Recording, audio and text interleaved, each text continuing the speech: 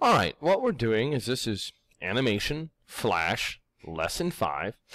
And what we're doing is we're taking a further layering or further, every time we go through one of these lessons, we add a little bit more. Our point behind what we're about to do now is we're about to take an image that's already been pre-generated and pre-edited for us, combine it with another image, and so what you can do kind of as you think forward, as we put the sailboat on here, and you'll see the sailboat, is you kind of think about, all right, I have this image of a real-world picture.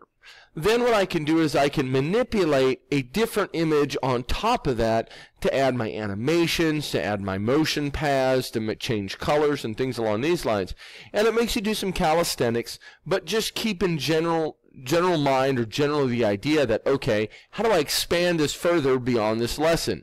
I'm going to be using a picture as my background. I'm going to use a pre-generated picture that I can manipulate to actually appear to move on the background itself. Right now it's not going to do anything, but that's kind of the direction where we're going.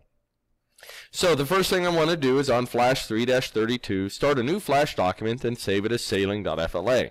I'm not going to worry about this, but this is using individual graphics. So I want to do a file, I want to do an import, and I want to import to library, because I remember I'm importing these items to the library itself. I'm going to use islandview.jpg, right? And then I notice I have it in my library view. Then what I'm going to do is I'm going to take my island view and I'm going to move it on to the stage. So I have it in my library, I'm going to move it where it occupies my stage, and it looks super pretty. And then what I'm going to do is I'm going to choose, as it appears on number 6, I want to do File, Import, Import to Library, and I want to choose a sailboat. And the sailboat is an animation. And then I'm going to choose all .ai as an animation. I'm going to choose all the layers. I'm going to choose OK. And now I have sailboat animation. Now let's see, what's creating Adobe Illustrator is made up of several layers. Excuse me, AI is Adobe Illustrator, my bad. And then I want to add a new layer to timeline, click frame 1, and drag the sailboat icon. So what I'm doing is I want to insert, I want to do timeline, I want to do layer. So now I've already previously done this, so mine says layer 3. And then I want to click on frame 1. And I want to take my sailboat, which is this right here, and I'm going to move it right here. So my sailboat is rather large to start with. Now I'm going to do modify, break apart. So what I'm doing is I'm moving it away from being a symbol. Modify, break apart. Now, when it's that individual graphic, that's allowing me to modify things. Now I want to click my selection tool. Here's my selection tool. And then I want to click this left sail. Now I click it once. Oops. Let's see. I want to go back to my scene. I want to click it. Sorry about that. I'm having some difficulty here. I'm going to go back to my scene. I'm going to click over here. And I'm going to click it.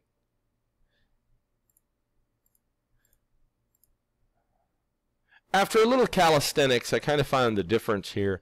If I click, notice when I have that little right angle, right there, I guess in this case it's a left angle, and I click and I have an icon there. What I want to do is I want to move it around where I've got the 4-pointed star. Excuse me, the 4-pointed arrow. When I do that, it should select the entire sail, which is what I'm looking for. I'm looking for the sail right here. So a little bit of technical difficulties, but I got around it. So you have the sail selected.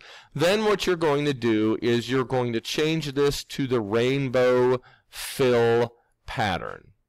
So when you change that to rainbow fill pattern, I click on this, and this is my rainbow fill pattern, and there's my fill pattern itself. And I want to click on this, make sure my marquee, now I made a huge mistake just then, and I forgot to lock down that layer. Notice when I did that, I grabbed the layer. That's why you come along in here, layer 1, and you make sure it's locked. Don't do what I did. So now I come along, I make sure my selection tool, I make sure my layer is selected, and I highlight the entire item. Then what I want to do is I want to change it. I want to modify. I want to convert to symbol. And I make sure it says graphic, not button or movie clip. And I'm going to change this to rainbow sail. Rainbow sail. Now you'll note when I do this, I push OK. And now if I look in my library, there should be a rainbow sail. I've got one that's just a normal sailboat and one that's a rainbow sail. Now, when I have my rainbow sail selected, which is this one, I make sure to click on my properties. The width of the boat, I make sure this is not broken. The width of the boat should be 60. So now I'm set to 60. Now, I want to use my free transform, right? So I make sure my free transform tool is selected, and I have that. And I want my rotate and skew. And I want to move it slightly to the left. Basically what's going on here is I'm moving it enough so it appears where it's flat on the water. Like that. That's what's going on there.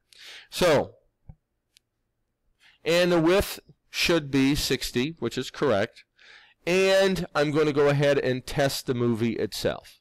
So, and I might move it around to where it's more like on the water.